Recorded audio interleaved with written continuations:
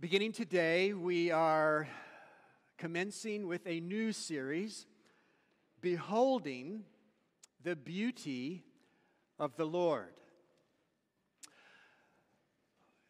For most of this calendar year, we have been focusing on a series that we've titled Minding the Gap, in which we've looked at a number of issues within our own community, and some of those have implications for the community beyond us, of trying to bring synchronization between what we know to be true in the Bible and as it lines up with our experience. And the challenges specifically that has brought, not exclusively, but mostly to our younger adults. And we're terminating with Mind the Gap. There are actually a couple more that I wanted to address, and I will, but we will do those in standalone messages at some point in the future. And in preparation for today and for the remainder of 2023, I have been impressed with a series that I am calling Beholding the Beauty of the Lord, focusing primarily around what we find in Scripture to be a revelation of God's character in the sanctuary.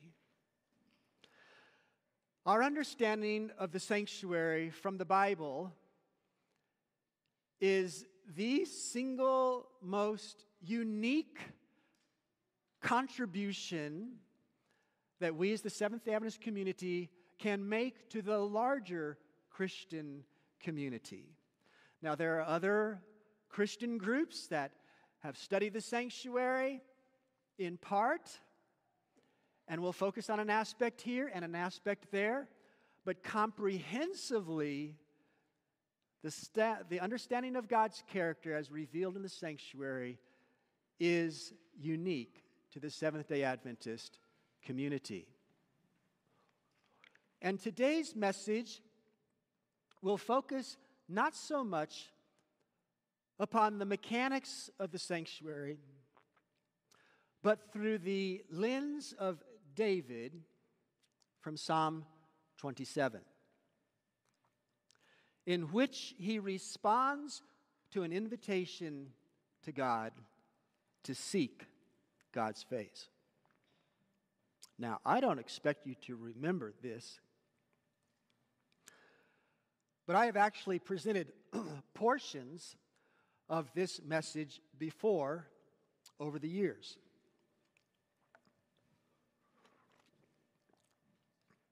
And you may remember some as we progress throughout this message, but today's message has not been packaged previously in the way that it is packaged today.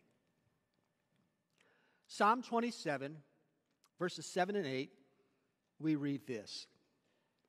Hear, O Lord, when I cry with my voice. Have mercy also upon me and answer me. When you said, seek my face, my heart said to you, your face, Lord, I will seek. I hope I make it. It's just dry back there today. In fact, could somebody get me a spare one of these? When we think about faces in general, the human face is unique in the living world. We recognize each other with our facial features. Humans have more diversity in facial features than any other of the animal species, if we want to speak about that from a biological perspective. And the most variable trait is the triangular design of our eyes, our nose, and our mouth. There's really no two people on the planet that have the exact same design. Those who study the human body tell us that there are 52 separate facial muscles connected to nerves, expressing a range of emotions. And we can identify with this with that phrase that is rather common, I can see it in your face. Now that can refer to grief and sorrow. It could refer to surprise. It could refer to a sense of satisfaction and accomplishment. Various individuals have made comments about the face over the years.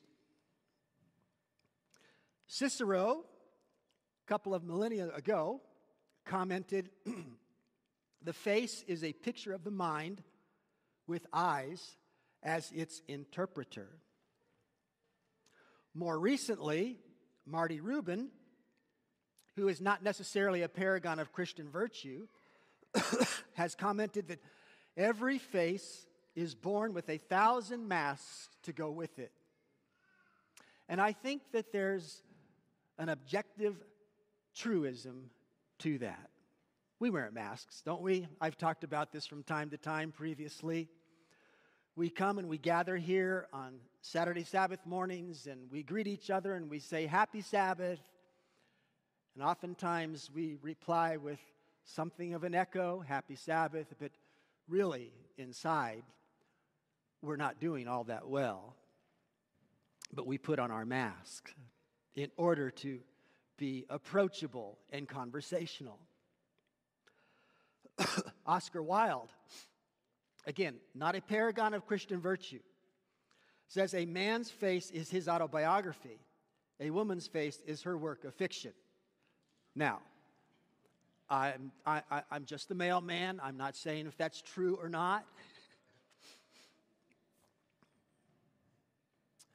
But culturally today, it has even greater significance when some in our larger culture are not even sure what a woman is.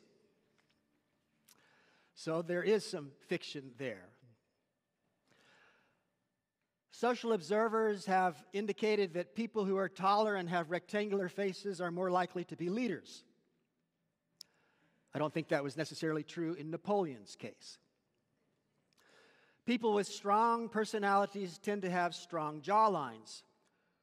More agreeable people tend to have larger eyes. Extroverted people have larger lips.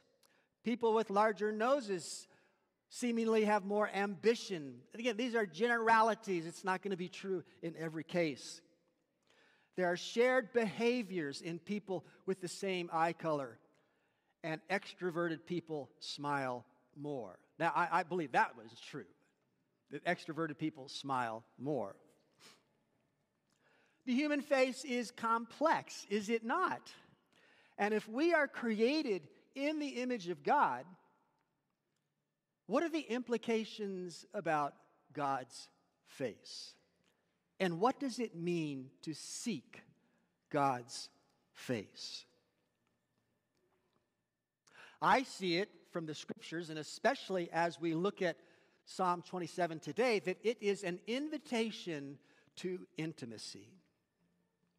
Now I invite you to take your physical Bible and open it on your lap. We're going to have the scriptures on the screen, but I invite you to actually take your physical Bible and have it open on your lap, and you can glance back and forth from your paper copy of the Bible to what we will have on the screen.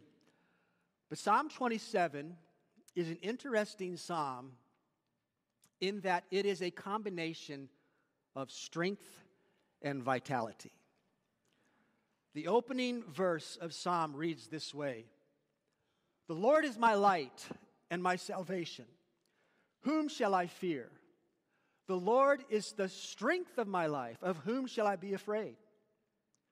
When the wicked came against me to eat up my flesh, my enemies and my foes, they stumbled and fell.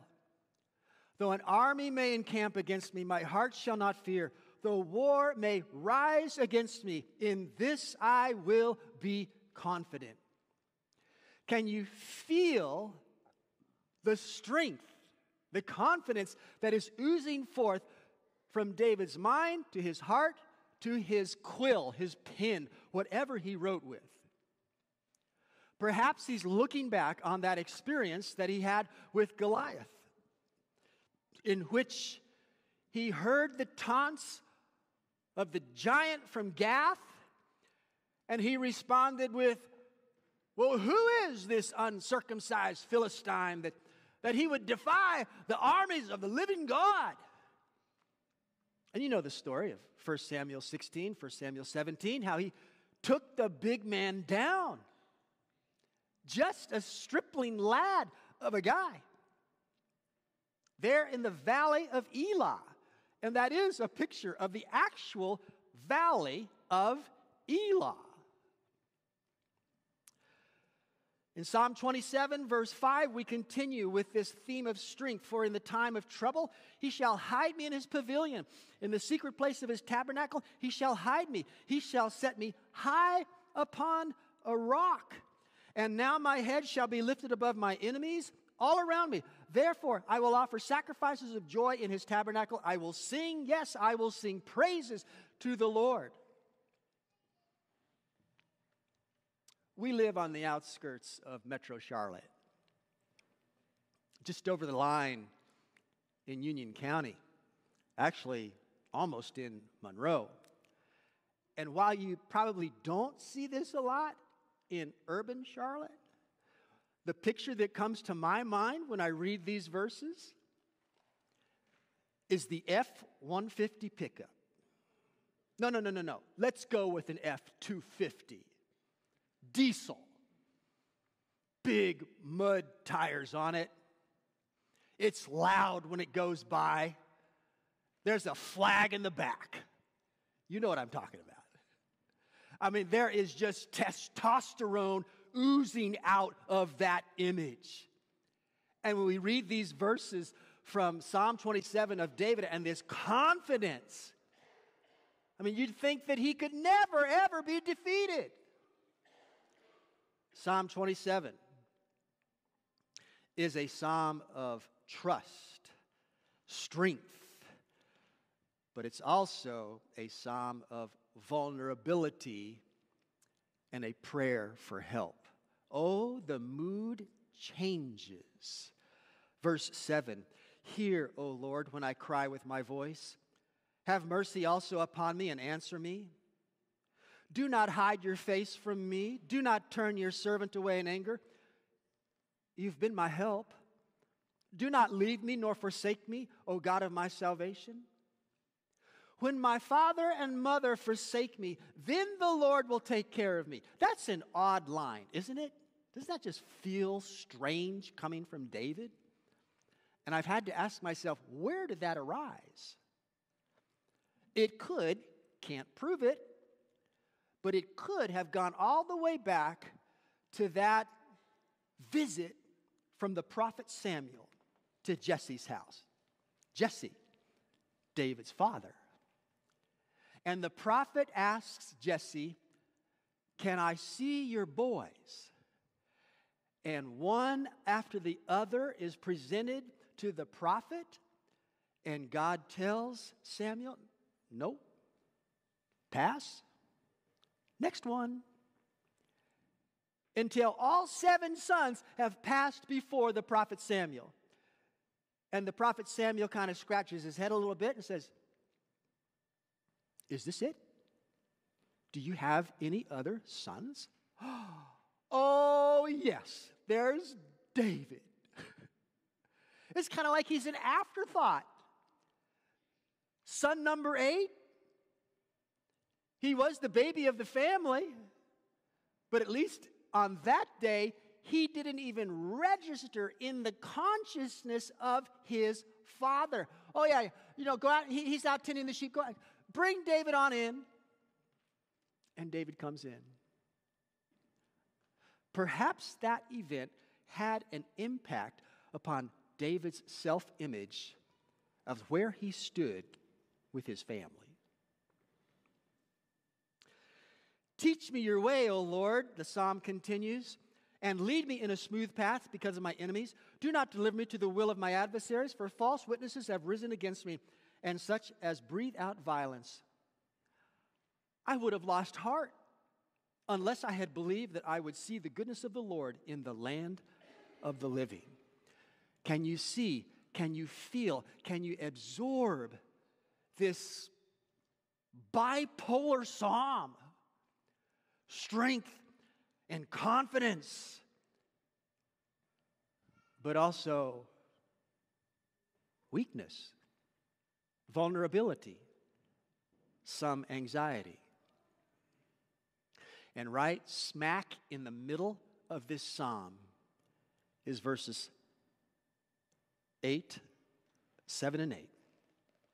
When you said, "Seek my face," my heart said to you, "Your face, Lord, I will seek." And what I gained from this, as I've meditated on this psalm many times over the years, is that God initiates, He prompts, He invites, He appeals. I want you to be intimate with me. In your seasons of strength and confidence, and also in your seasons of vulnerability and self-perceived need. Now, when God says, "Seek my face," that could have a little bit of mystery for David as well. For in generations before David, there were other characters in the Bible who had had facial encounters with God, and they were somewhat scary. We think of Jacob, who is accosted by a nighttime intruder into his space, and a wrestling match ensues. Very strange event that went on between these two individuals until the day breaks and the intruder says, "Let me go," and Jacob says, "I'm not going to let you go until you bless me." And as a result of that, Jacob says, "I have seen God face to face." Literally didn't see his face in all the clarity of daylight, but there was a close, personal, physical, spiritual, emotional encounter. I have seen God face to face, and my life is preserved. Being face to face is a close experience, whatever the context of that closeness may be. For Moses, following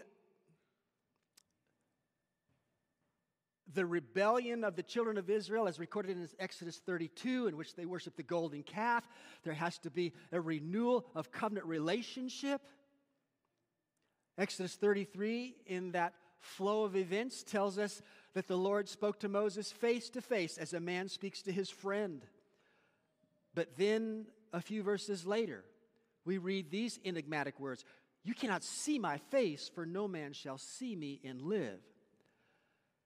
I have been close to you, Moses, but literally, you cannot see my face physically, visually. I am a holy and righteous God. You may not live. Seeking God's face is intimacy. And in that intimacy, God accommodates us so that we can sense His presence. Hebrews in the New Testament tells us this, that our God is a consuming fire. And we are blessed because the holy, righteous God tempers His fire with His grace. So in Psalm 27, God initiates, He prompts, He invites, He appeals. I want you to want me. It is an invitation to intimacy. Intimacy in those seasons of strength and intimacy in those seasons of weakness and vulnerability. And David responds, "Yes, I will seek your face." Now, from a literary standpoint, Psalm 27 is laid out in the structure of what scholars refer to as a chiasm. And we've talked about that from time to time over the years. It is a literary device of Hebrew literature in which the main point of that particular literary piece occurs in the middle. In our Western way of thinking, we save the most important part until the very end. But in a Hebrew literary structure, there is a build-up to something that's important that's going to occur in the middle, and then there is an echo that occurs on the other side of that high point. And seek my face is right there in the middle. So you can see in these progressions of slides how these steps are initiated in the first half of the psalm and then echoed once again in the second half of the psalm. There's much that we can absorb here, but for the remainder of our time today, we're simply going to focus on verse 4, the beauty of the Lord. The beauty of the Lord, of seeking God's face in the framework of His beauty. One thing I have desired of the Lord, David writes, one thing I have desired. That will I seek, that I may dwell in the house of the Lord all the days of my life. And why?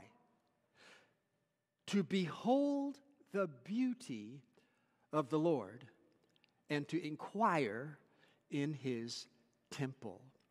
Two things: beholding the beauty of the Lord and inquiring in His temple. We will see that this involves an affective, emotional component and a mental, intellectual component. What do you never weary of beholding that is beautiful? Now, I know you have one. I imagine that some of your most treasured visual, beautiful experiences are similar to mine. I love the beauty of the beach. Most everybody does love the beauty of the beach. A sunset at the beach is just awe-inspiring. I love the beauty of the mountains. Recently, during our Carolina camp meeting that took place at the end of May and the beginning of June, I was up on the Blue Ridge Parkway doing something that I like to do called riding a bicycle. I had my AirPods in. I was listening to Brooklyn Tabernacle Choir. I was listening to Michael W. Smith. I was listening to some other artists. And it was just an experience of worship on the Blue Ridge Parkway. I took that picture. Beautiful mountain ridges floating across the horizon. I love the mountains. Many of you know that. I didn't take this picture, but I think this is of Shining Rock Black Balsam area, again, on the Blue Ridge Parkway. I like mountains in western North Carolina. I like mountains in California. I like mountains in Italy, and we had the awesome privilege to be in the Dolomites just a few weeks ago. Amazing mountain vistas, the beach and the mountains. Okay, we're not going to play this game too long, but if you had to choose one, would you live at the beach or would you live at the mountains? Tell me afterward.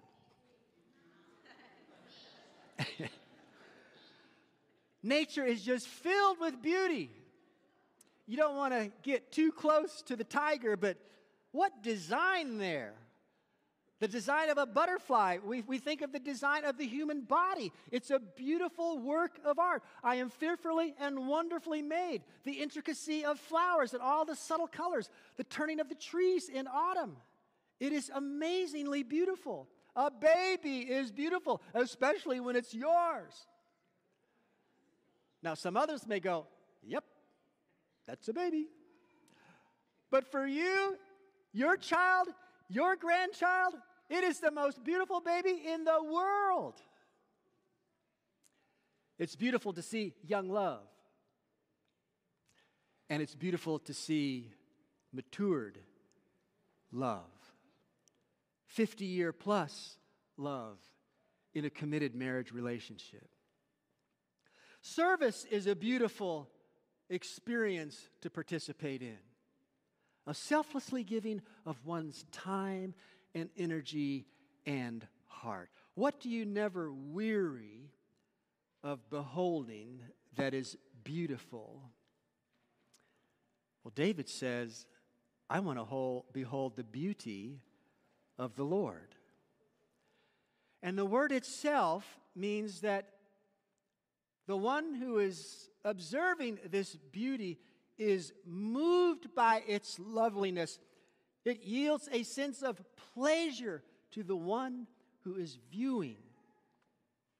Beholding the beauty of the Lord is being moved by the loveliness of the Lord, experiencing pleasure and satisfaction, not obligation, but I get to.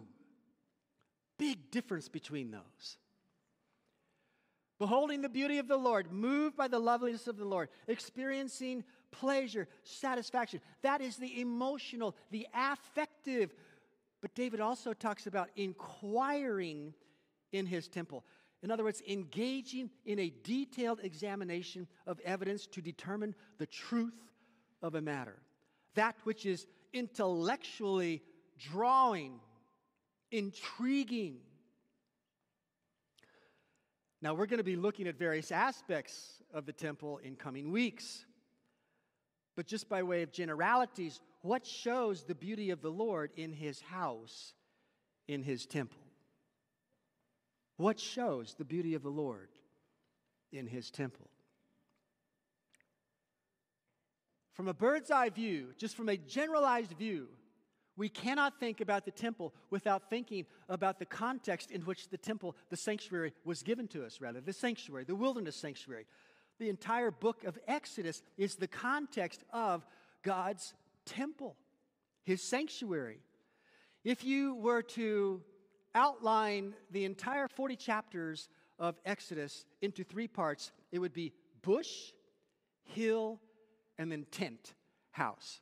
The first 18 chapters have all to do with the calling of Moses and Moses' leadership, God empowering him, and bringing the children of Israel out of slavery from Egypt. The hill, as they gather at Mount Sinai, receiving the 10 words, and then the design of the temple to come. So bush, hill, and tent. God brought his people out of slavery. It was an act of deliverance.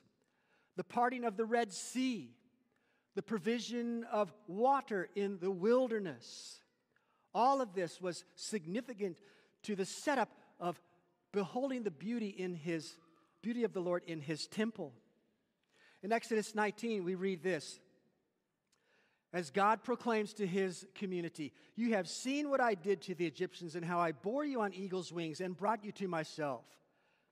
So God reveals himself in his sanctuary. And in that sanctuary, he begins to teach them about the provision of forgiveness and how reconciliation is to take place. In the whole sacrificial system, we see the combination of justice and mercy. We're going to be looking at this in greater detail in weeks to come.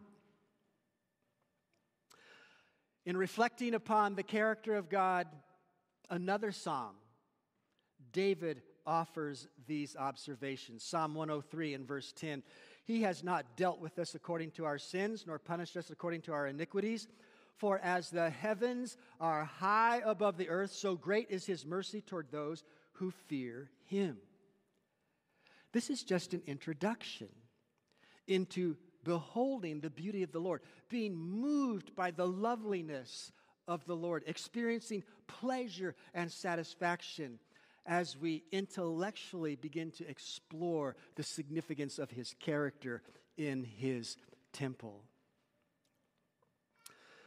So dwelling in the house of the Lord is an experience of beauty. Set in the setting of Psalm 27, which is a combination of strength and vulnerability. David writes, "Do not deliver me to the will of my adversaries, for false witnesses have risen against me, and as such breathe out violence." Now, we don't know the exact timing, the chronology of when David penned Psalm 27. We've looked at, in retrospect, his encounter with Goliath and how that was such a championing experience for David.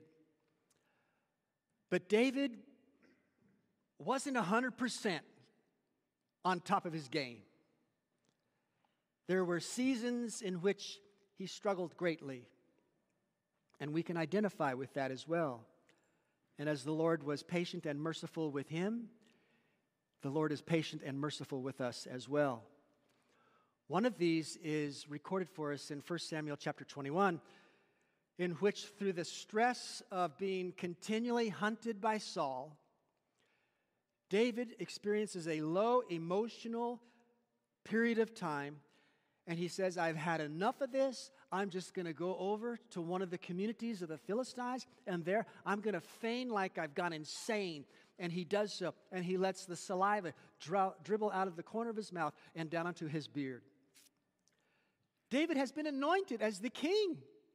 He's the king elect. And here he says, I'm weary of this. I don't want any more of this. I just want to escape. Have you ever been there with some monumental challenge that you are right in the middle of?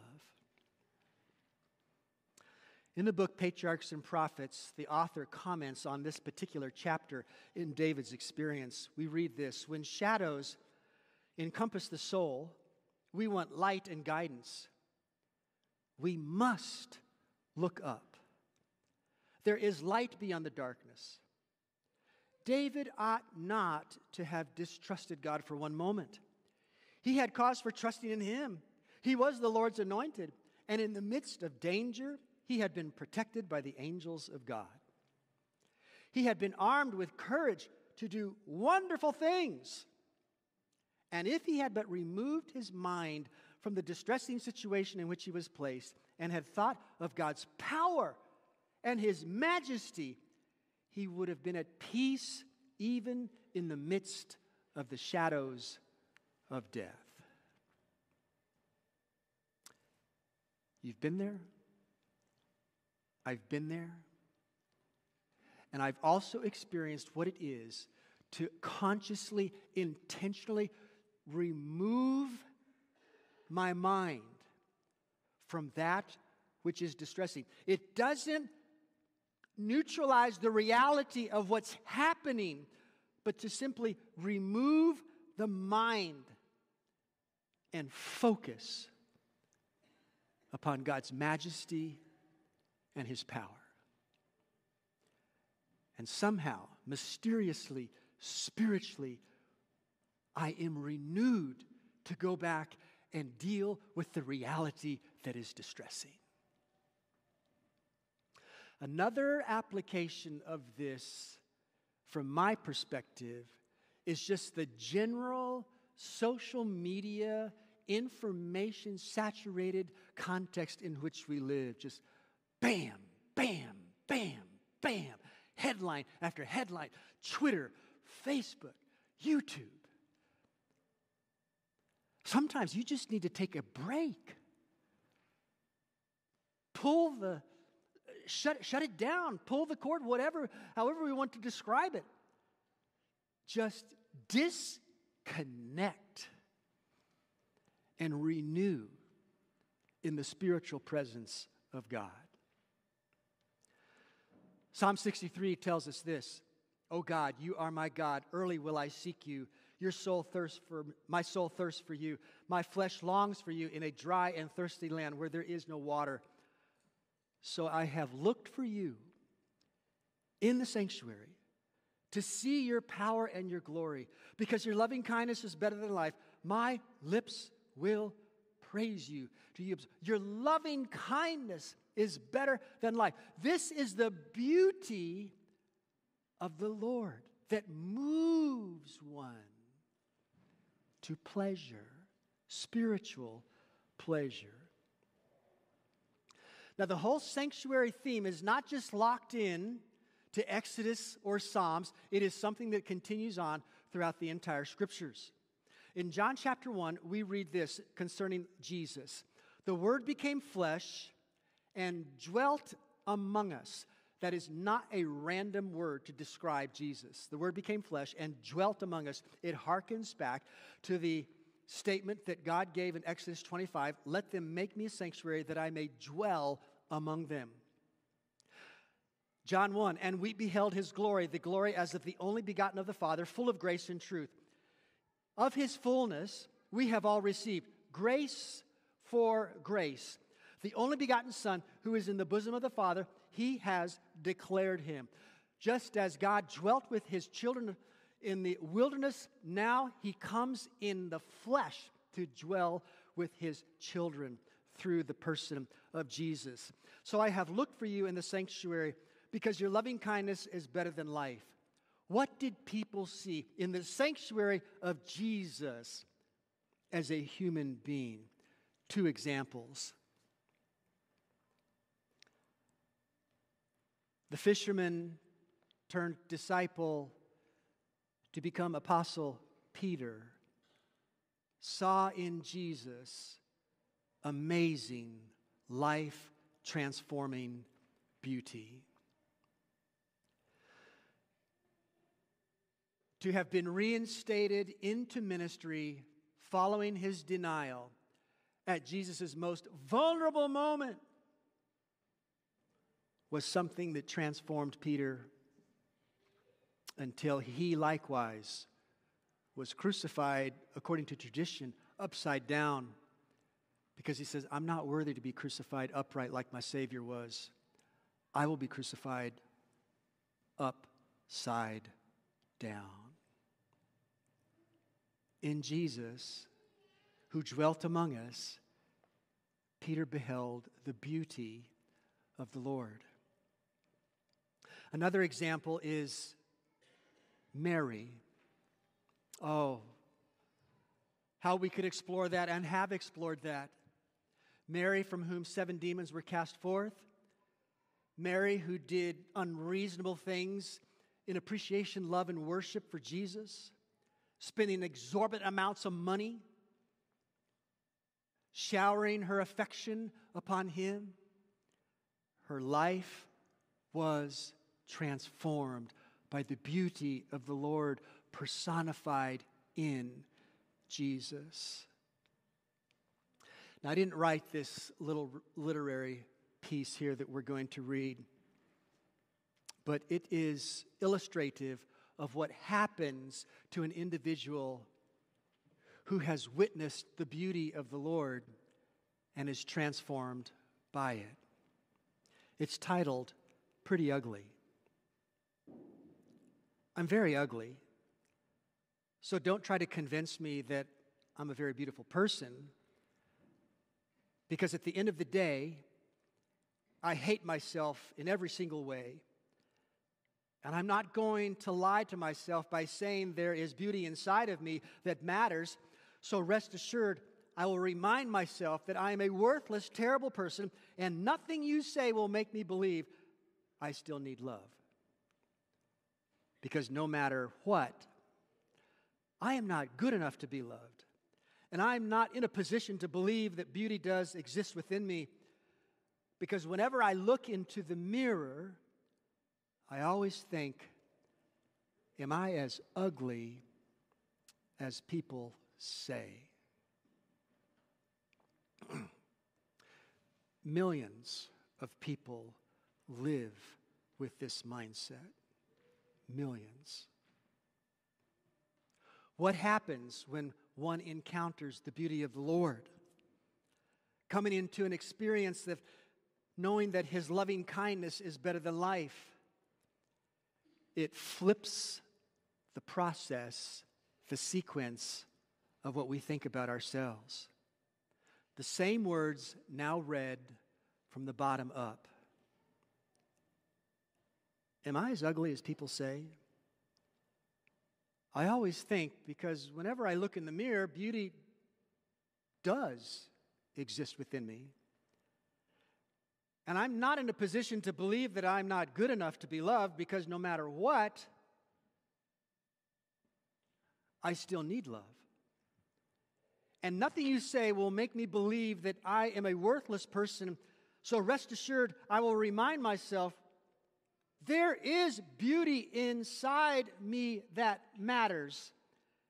And I'm not going to lie to myself by saying I hate myself in every way, because at the end of the day, I am a very beautiful person. So don't try to convince me that I'm very ugly. The before and the after of encountering the beauty of the Lord. I've shared this observation from the book Education a few times before, but I come back to it again because it's made such an impact upon my experience. In every human being, Jesus discerned infinite possibilities. He saw men as they might be, transfigured by His grace. In what? In the beauty of the Lord, according to Psalm 90. Looking upon them with hope, He inspired hope. Meeting them with confidence, He inspired trust. Revealing in Himself man's true ideal, He awakened for its attainment both desire and faith. In His presence, souls despised and fallen realized that they still were men, and they longed to prove themselves worthy of His regard. In many a heart that seemed dead to all things holy were awakened new impulses. To many a despairing one there opened the possibility of a new life. Encountering the beauty of the Lord.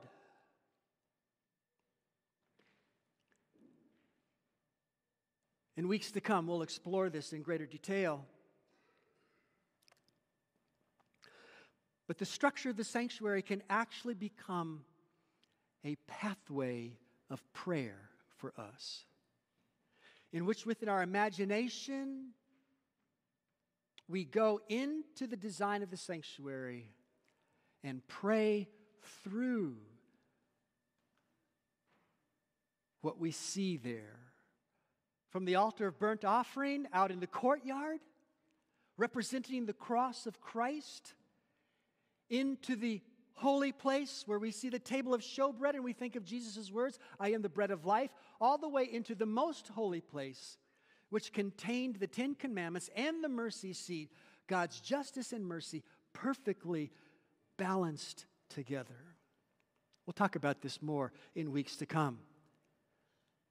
Oh, that I might dwell in the house of the Lord, to behold the beauty of the Lord, and to inquire in His temple. So we've gone now from Exodus to Jesus in John 1, and now to the close of the Scriptures in Revelation, and we see this thread of the temple and the beauty of the Lord being woven throughout.